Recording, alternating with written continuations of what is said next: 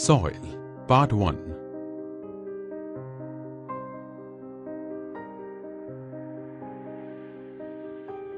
Our environment is composed of atmosphere, earth and water. The interaction between atmosphere, lithosphere, hydrosphere and biosphere is continuing for years together. Soil is one of the three major natural resources, alongside air and water.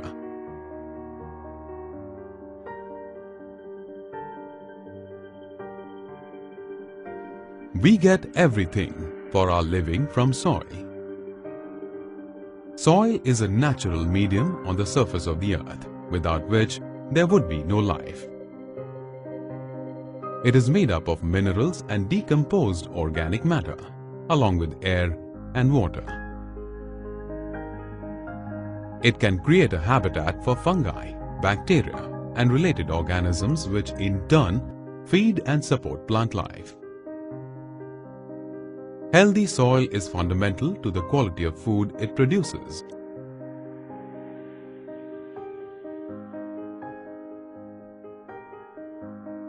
Soil formation is a long and complex process, and it can take 100 to 10,000 years to create 1 inch of topsoil.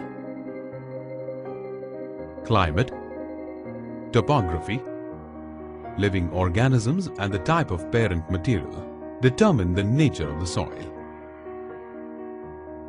Parent materials come from breakdown of underlying rocks or from deposits from streams or rivers, seas and gulfs, hills, wind and glaciers, or organic plant residue. Over time, these materials are weathered by freezing, thawing, wetting, drying, heating, cooling, erosion and chemical reactions. Eventually, the parent material is divided into 3 horizontal layers. The top layer consists of mostly organic matter and biological activity.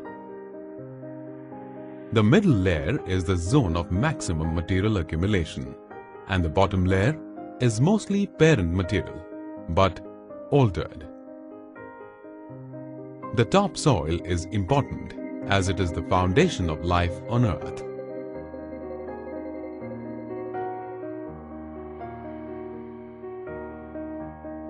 Crop quality directly depends on the quality of agricultural soil on which it is grown.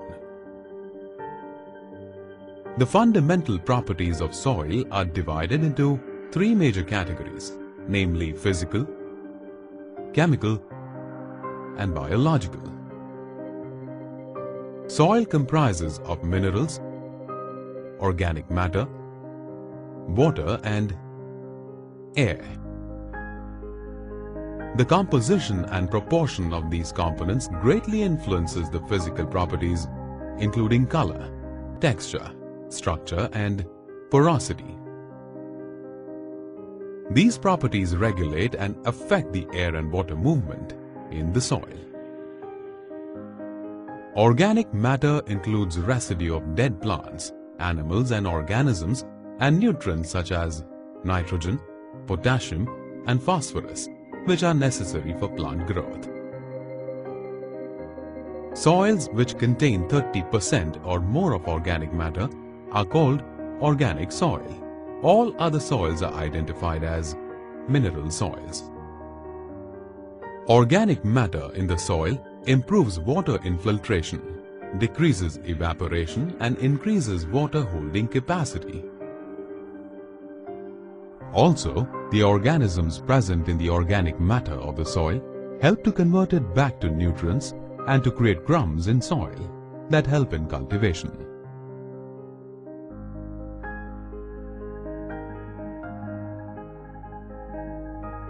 The term pH is used to indicate the level of acidity or alkalinity of a soil. Range of pH values of good soil lies from 5.5 to 7.5. Below pH 7, the soil is termed as acidic, and above pH 7 are alkaline. The pH of soil is important for the type of vegetation that will grow and the type of organisms that will live there. Also, presence of organic matter in soil has a close relationship with soil pH. Soil richer in organic matter is acidic in nature as a result of degradation of various substances that produce acid in soil. The availability of sodium, potassium, calcium, magnesium, and sulfur tends to decrease with decreasing pH, since conditions which acidify the soil, such as weathering and plant uptake, also result in removal of these nutrients or decreased microbial activity.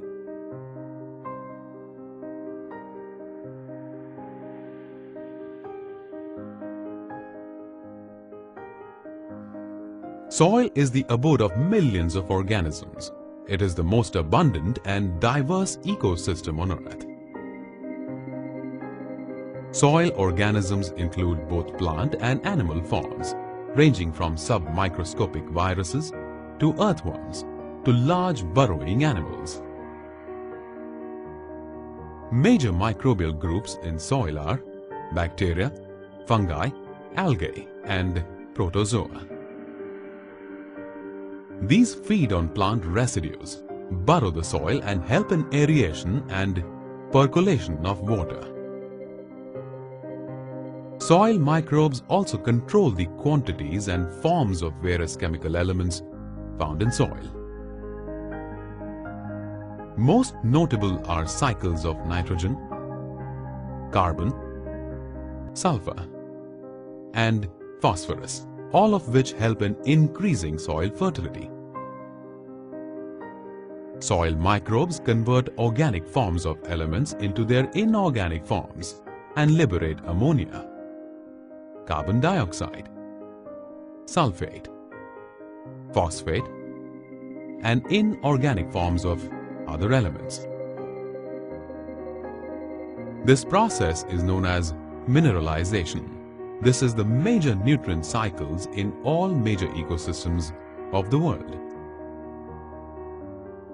Besides their rates of production of inorganic forms from various organic forms, soil microbes, particularly soil bacteria, also control the forms of ions in which these nutrients occur.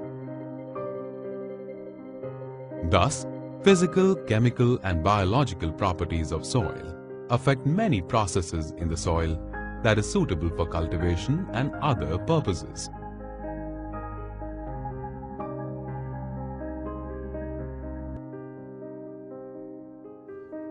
Fertility of soil is closely associated with properties of soil and is defined by its capacity to hold water and nutrients and supply them to plants when they need them, independent of direct application of nutrients. Transfer of nutrients from soil's organic matter to the mineral stage depends on the activity and diversity of the soil organisms.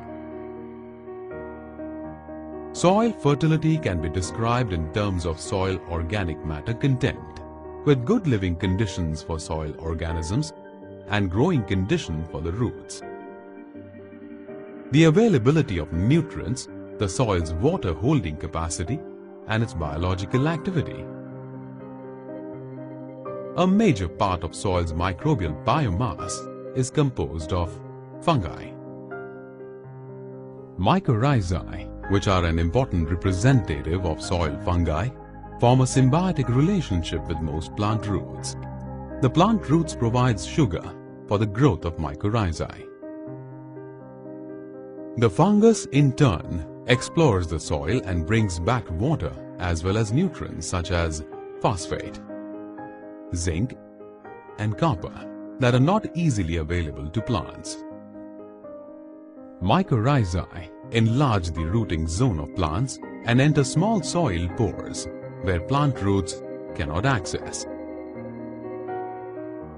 Proper soil fertility management is very important to know how nutrients become available in the soil.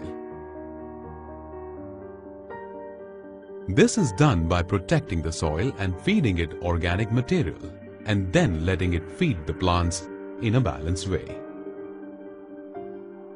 A good organic soil can produce good crop yield for several years.